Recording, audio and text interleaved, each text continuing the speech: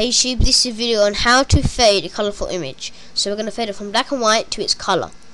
Okay, so we're going to be using Adobe Fireworks CS3 or CS4. So you're going to need a colourful image. I have my example right here, so I'm going to drag and drop that into the program. And then we have my image. You can download this, in the description there will be a link. You can download it from there if you want this image. Okay, now you want to click on, under vectors, you want to click on your rectangle tool. Now if you have something else selected like ellipse tool, hold down the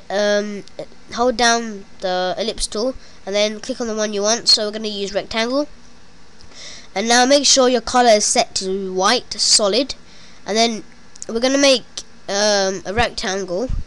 You're going to start from around here, well not around there exactly, but you can start from anywhere out of the picture.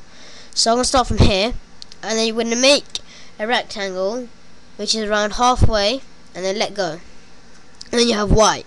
Now go under select, click on the mouse, and then you want to where it says edge, you want to change that to feather, and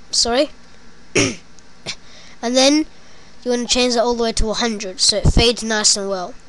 Now once that's done, we want to go into these blend modes here, and instead of normal we're going to look for color.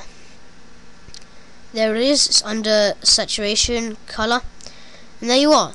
So as you can see, it fades from black and white to the color. And if you get this rectangle we made and drag it, you can actually change the fading of the color.